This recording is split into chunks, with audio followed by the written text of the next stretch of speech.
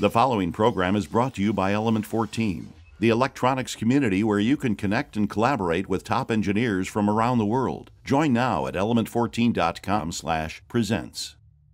Welcome back to Element 14 Presents. In this video I will build... okay, I need to check the framing.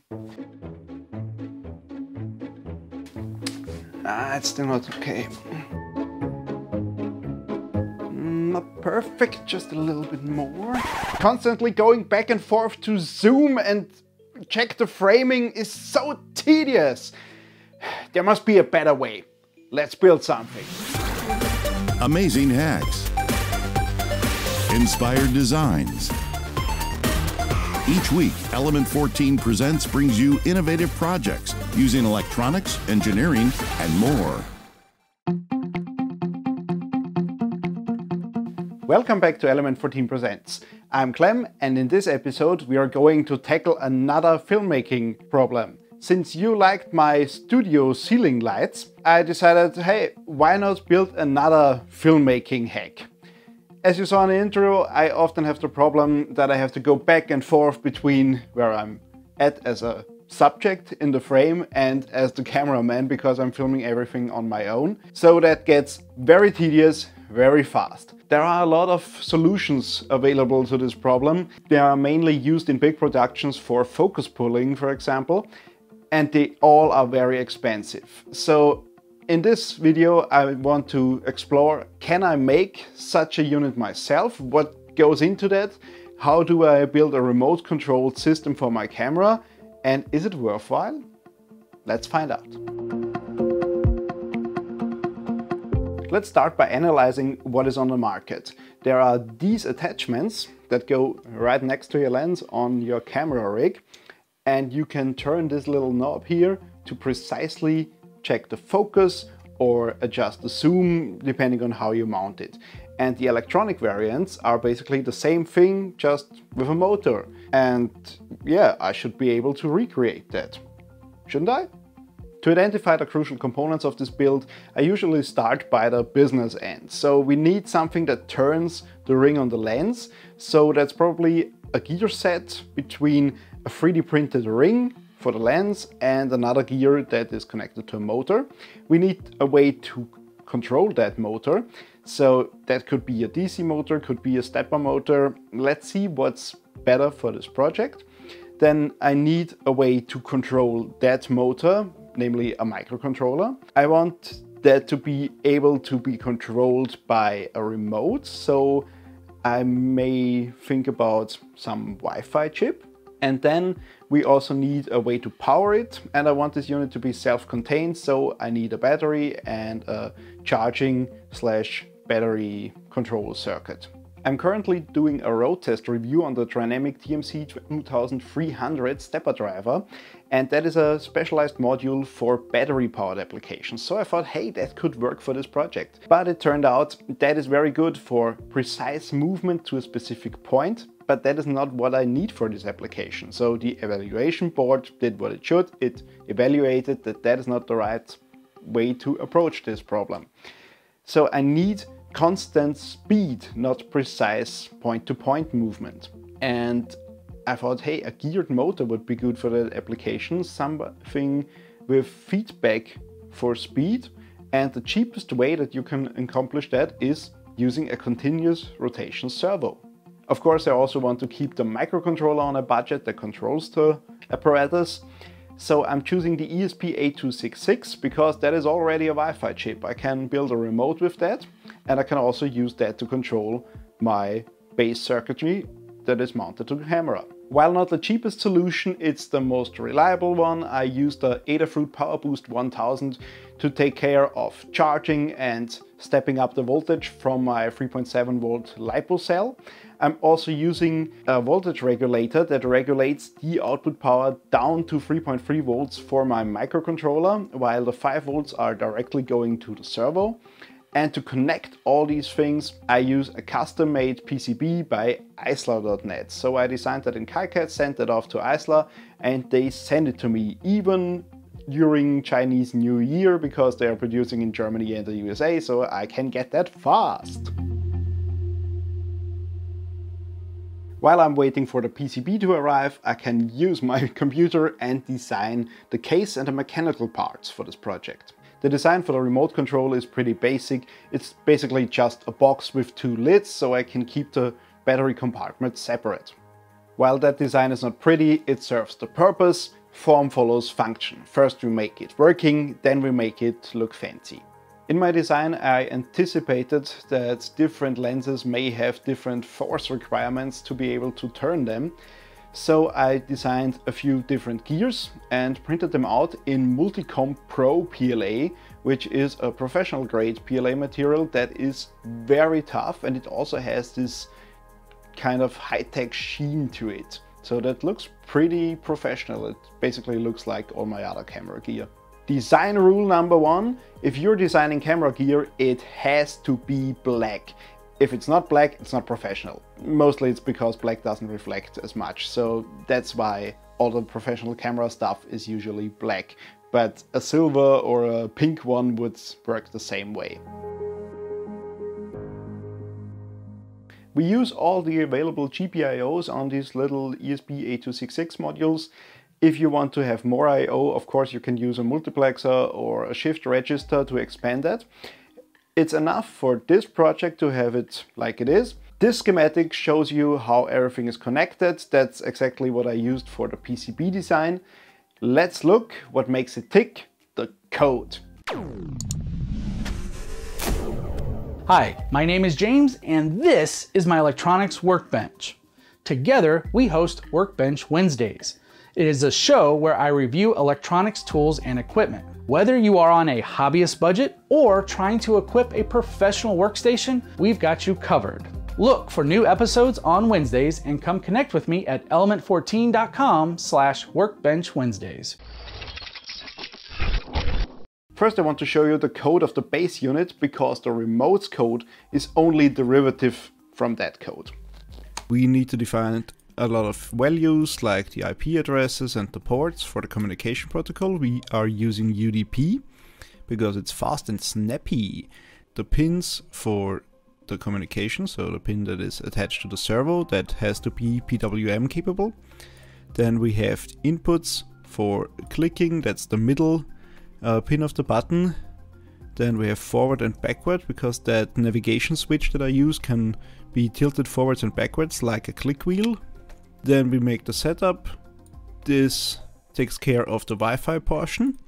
So we have to declare all the values that we need. These are defined in the variables.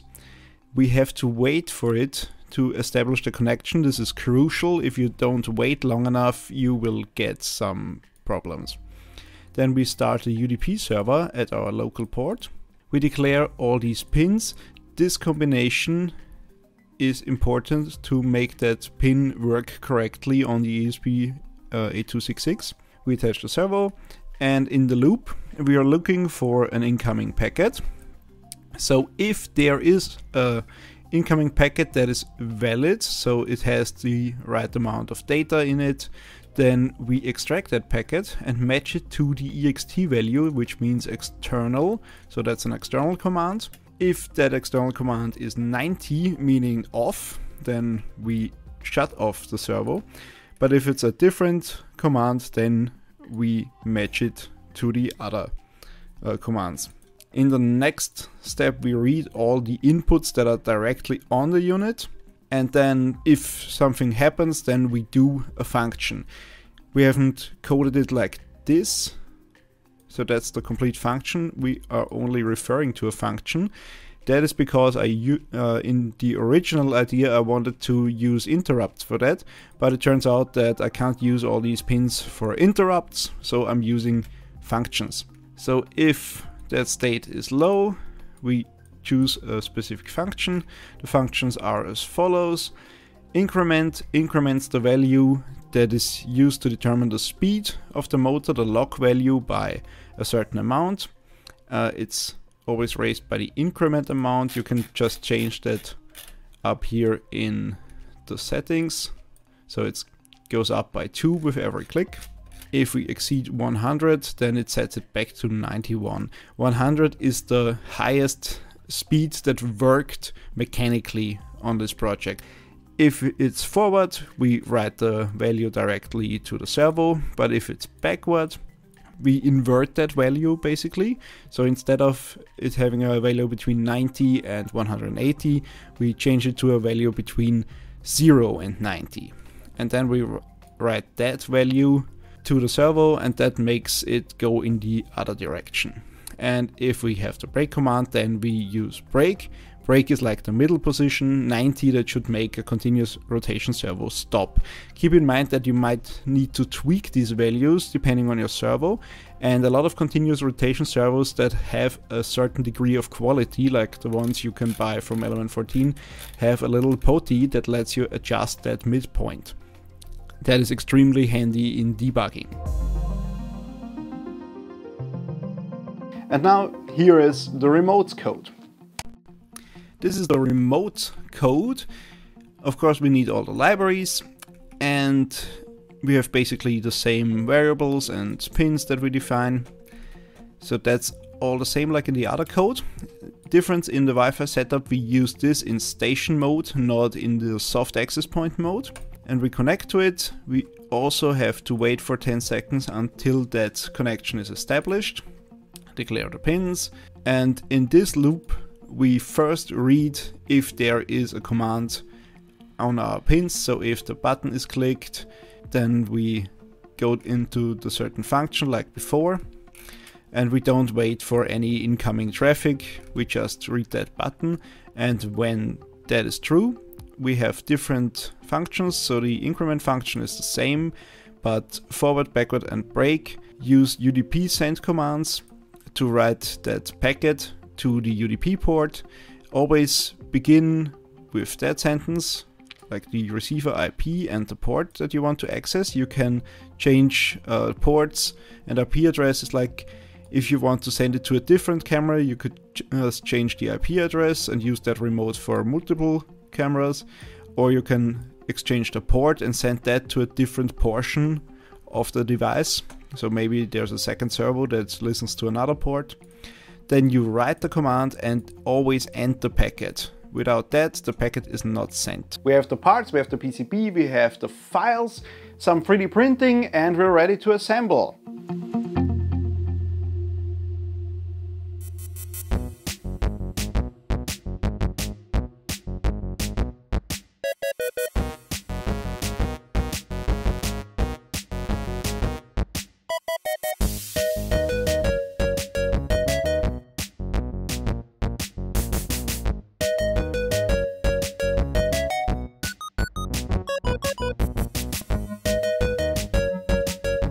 Okay, everything looks fine. Let's try this out non-attached so we know that the code is working correctly, and if we have to debug, we can make some adjustments before I maybe wreck a camera lens with the force that this unit exerts. Seems like everything is working according to plan. If I move my joystick the one way, it moves one way. If I use it in the other way, it moves the other way, and if I click it, I can increment the speed, and it also goes down back to the initial speed. Let's mount it on the camera and try out my automated zoom.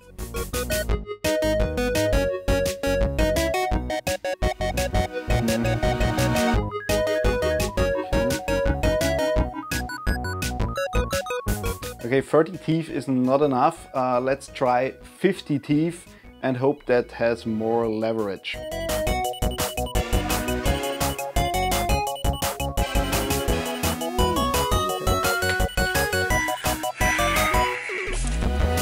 Okay, a simple gear is not enough. I need an external gearbox on top of the internal gearbox of the servo. So I think a ratio of 1 to 2 might not be enough, so I use 1 to 4. And I don't do that by just using one little gear and one very big gear, because that would make the unit like this big.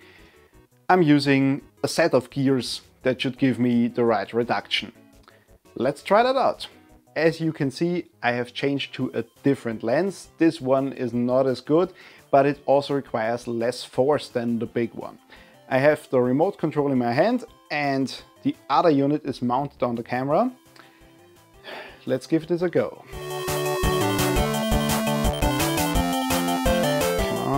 Okay, that's very slow. Haha!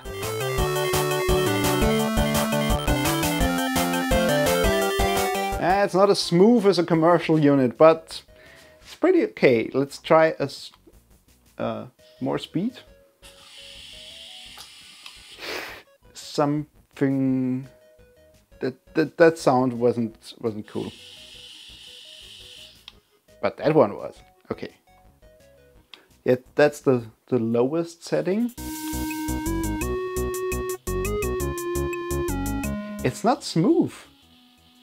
It's like the gearing has some wiggle room and it engages and disengages. But I can see it's not the flexible ring slipping. That holds up perfectly. It seems to be the play in the gearing. So that's a mechanical issue.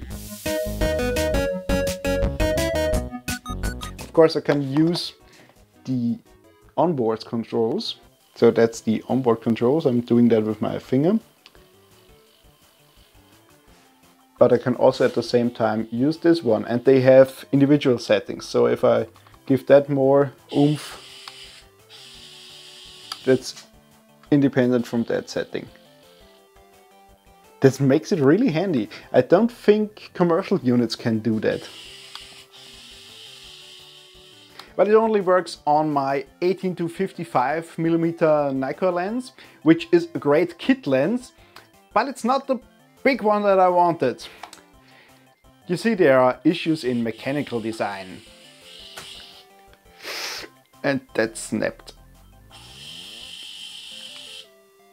Ooh, that didn't sound good.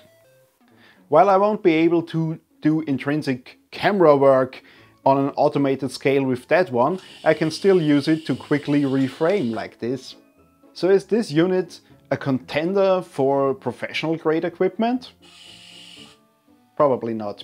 Could I use this to power up my workflow and get things done quicker? I'm pretty sure. So, while I can't make all the machine parts in high precision quality that is required to have it completely wiggle free, I can still tweak the electronics and maybe find somebody to help me with that. But would it be financially sustainable? Absolutely not. So if I would have the need for a professional unit, I would buy the professional one. But I still will be making my own filmmaking equipment because that is a lot of fun. Do you have ideas for products that we could try to recreate in a DIY fashion and see if that's doable? Or do you have other filmmaking related ideas? Let us know in the Element 14 community. I gotta go, there's another project waiting for me.